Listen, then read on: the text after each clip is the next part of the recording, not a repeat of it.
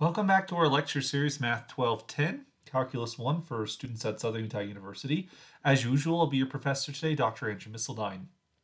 This is the first video for Lecture 32, which is going to be very theoretical in its approach. That is, we're going to be talking about some theorems and proofs that are going to be important for our study of the derivative. And particularly, we want to build up to the so-called mean value theorem, which is one of the most important results from differential calculus. Before we state the mean value theorem, we actually are going to prove a stepping stone to get to the mean value theorem, what's known as Rolle's theorem. Rolle's theorem is named after the French mathematician Michel Rolle, who proved this result in 1691. It kind of makes sense, but it does require an argument to establish why this would hold for every single differentiable function. Rolle's theorem, if f is some function that satisfies the following three conditions. So the first condition is that we want f to be continuous on the closed interval a to b.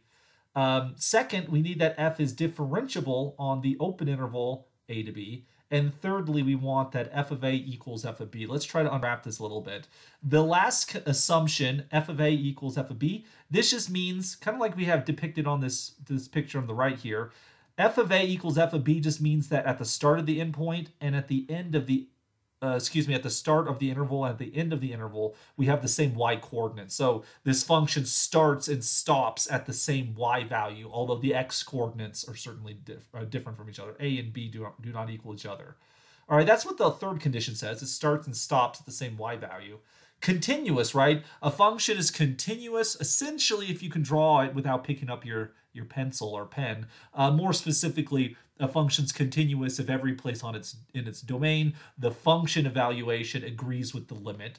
Differentiable means that the derivative exists everywhere, that the tangent line exists everywhere in these domains. And you will notice a slight difference in the intervals. We expect that f is continuous on the closed interval a to b, but only has to be but it's differentiable on the open interval a to b, which is a slightly weaker statement. Now, one has to be careful, right? Because differentiability actually implies continuity. Differentiable is a stronger condition. Every differentiable function is, so why do I need to state both things?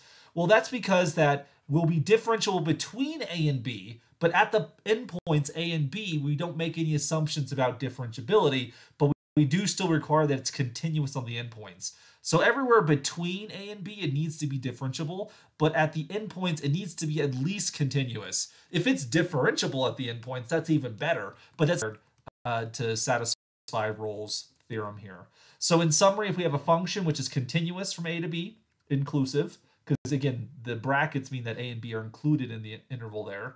If f is continuous from a to b inclusive, if f is differentiable between a and b, and if f of a and f of b are the same thing, then there exists some number c, where c is going to live between a and b, although we do know that we know that c will not be a, nor will it b. So c will be in the open interval, it won't be in the closed interval necessarily. That is, it won't be the endpoints. If under these assumptions 1, 2, and 3, then we know there's some point c such that f prime of c is equal to 0. That is, we're guaranteed at some point the derivative, and if the derivative 0, that would suggest that the function has a horizontal tangent line at that point. And so when you look at this diagram here, that intuitively seems to make sense from a geometric point of view. The idea is the following: if you have some point over here and some point over here, if I'm drawing some type of continuous differentiable function, basically what goes up must come down. If there's no breaks or sharp corners in the graph, then yeah, there's going to have to be some place where there's a horizontal tangent line. You could interpret this not just as functions, but also in physics, right? You could think of this as f is the motion function, the position function of some particle that's moving. If ever there's a moment where the particle has the exact same position at different points of time, mind you, but if there's like some point t equals a and t equals b, it has the exact same position function, that is f of a equals f of b here, where a and b are timestamps, time t here, then Rolle's theorem says that there's some instance between the two at time equals c Again, this is between A and B such that f prime at C is equal to 0, which if this is our position function, the derivative of position is equal to velocity. So we see the velocity of C is equal to 0. So the only way that a object can move from a position back to itself, assuming it left that position, it would have to at some point have 0 velocity. There's some point where it comes to a pause. So if you throw like a ball in the air, it goes up, it comes down. At some moment in that trajectory, the ball has no motion. It stops. It has no velocity. All right. So again, intuitively, Rolle's theorem seems to make sense. But let's this logically speaking. That is, let's consider the proof of Rolle's theorem. And it turns out it's really not so bad, based upon essentially the discussion of critical that we saw in the previous lecture. So the first situation is, what if our function's a constant? If it's a constant function, then it's flat. This is our function f right here. Well, the derivative of a constant function is exactly 0. And so Rolle's theorem says there's at least one point where the derivative will be 0. If your function's constant, then every point between a and b will have 0 derivative. So you have lots of options for C. That's an important case to mention here, because when we talk about Rolle's theorem or the subsequent mean value theorem, these theorems guarantee the existence of certain points with conditions, but it doesn't say that point's unique. There could be, right? It could be that our function goes up and goes down a couple of times, right? There could be multiple horizontal tangent lines between these points that have the same y value. That's okay. For a constant function, every point would have a derivative equal to 0. All right, the second case is a little bit more interesting. Let's suppose, much like, I'll try to keep it on the screen for a little bit longer. Let's suppose, like our picture suggests, let's suppose that there's some y value between a and b so that it's bigger than f of a. Okay, so let's kind of draw that picture for a moment. Let's say that we have here our f of a, we have our f of b, and again, these have the same y value, so this is a horizontal line right here. Let's suppose there's some point f of x, where x is between a and b, that f of x is bigger than f of a and necessarily larger than f of b, which is perfectly fine. So there's something that gets above this horizontal line here. Well, by the extreme value theorem that we saw previously, this is why continuity is important. Coming back to our assumptions, we're assuming that f is continuous on the closed interval a to b. This is exactly the setting where the extreme value theorem applies that we talked about in the previous lecture.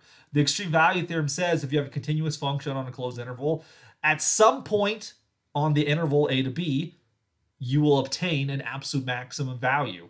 Likewise, they'll be about the maximum right now. So the extreme value theorem guarantees there exists some c which obtains the absolute maximum of that interval. So f of c is greater than or equal to all of the f of x's in this situation.